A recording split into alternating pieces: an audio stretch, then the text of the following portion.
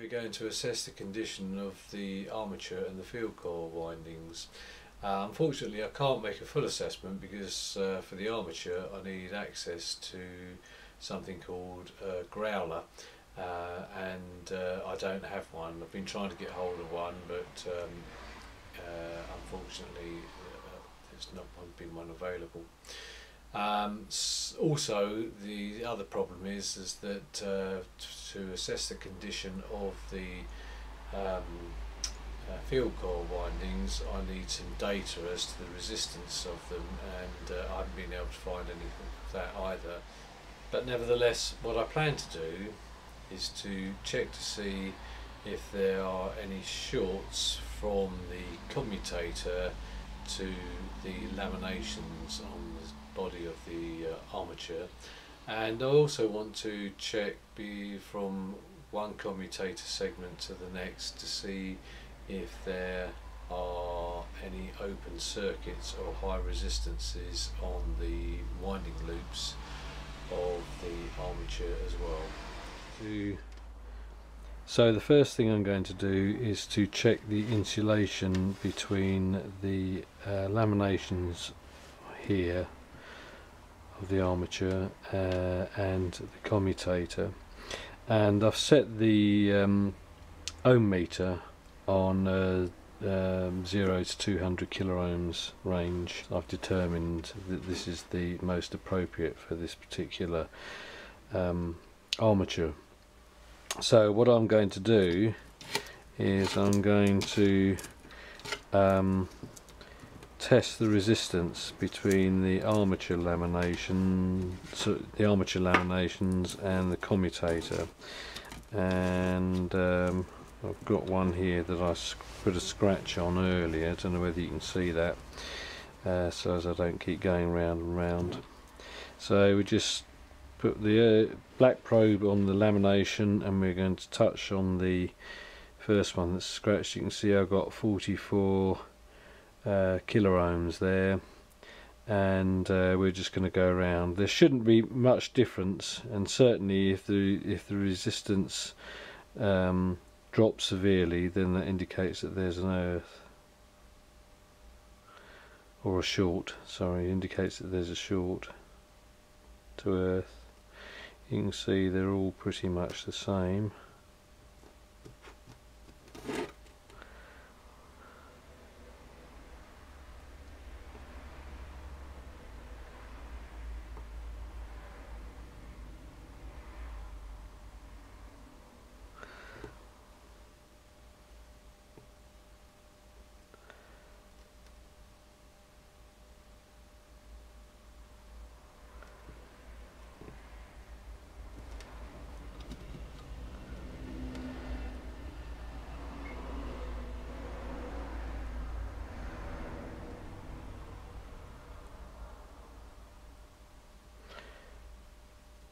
So this is looking okay.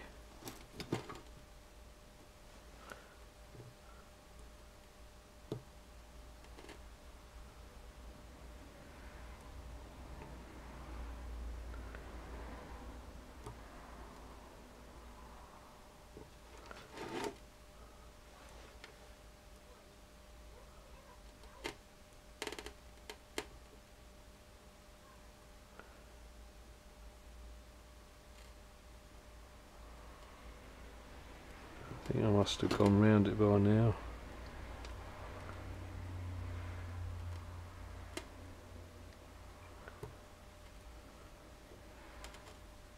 And there we go, coming back up to the scratched one.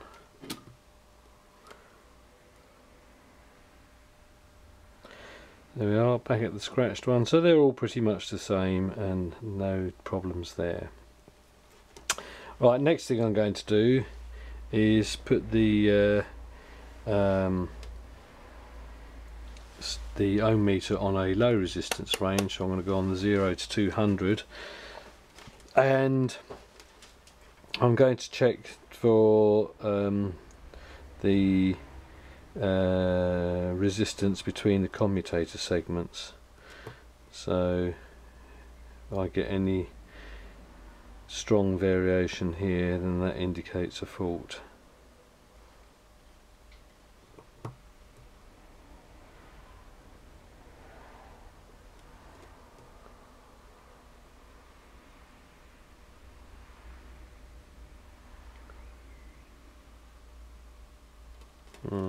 Now what's going on here? Let's go back to that.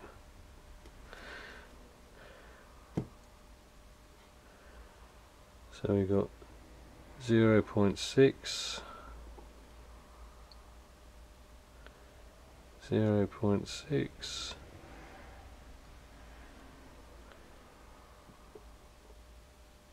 0.6,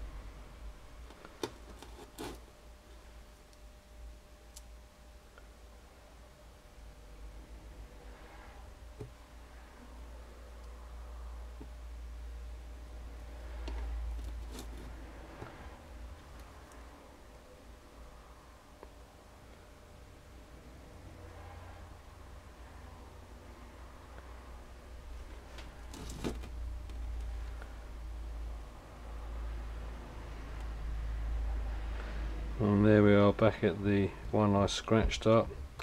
So no faults found there. Now the only other test I can do is on the field coils, and all I can do on these field coils is to check to see if there is a short between the field coils and the body, and I'm going to use the highest resistance scale for this and see what it reads. So we got an extremely high resistance there, which is good. 1.3 mega ohms indicates that there's a very high resistance between the field winding and the body of the starter motor, so there's no short there.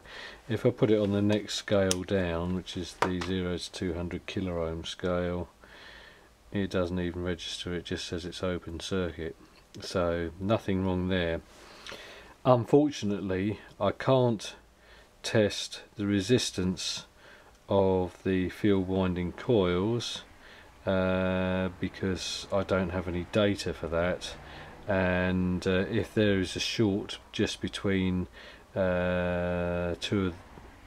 between two portions of winding in the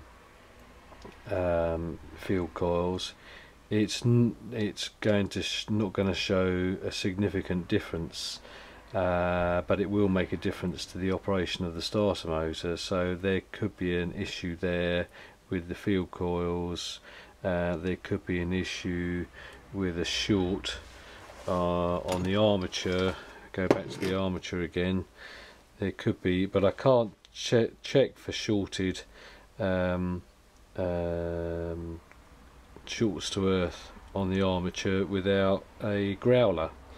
What I will do is put a growler up on the or a link to a growler up on this video when I post it up on YouTube, and that will show how a growler is used if you can get your hands on one.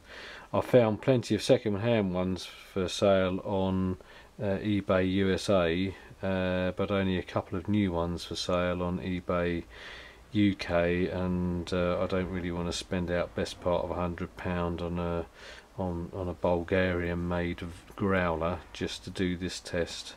They do come up from time to time. In fact, I was chasing one for a little while, but unfortunately it disappeared off eBay before I could make an offer. Okay, well that's it as far as testing is concerned. So it's just back to building up this starter motor now. Well, that just about concludes all the tests I can do at this stage on this starter motor. The armature tests that I did, the first one, which was for testing the resistance between the armature laminations and the commutator, turned out okay, as did the test between adjacent commutator segments. Both of those didn't show anything untoward. I'd also like to have tested for shortage turns, but that would mean using a growler, and I just haven't been able to get hold of one. I have tried, so unfortunately we can't make any conclusive tests. And another test that I should have carried out before I took the starter motor out was to check for current consumption under load and a voltage drop test, which unfortunately I didn't do because at the time I convinced myself that it was the solenoid that was faulty, which I think now is a mistake.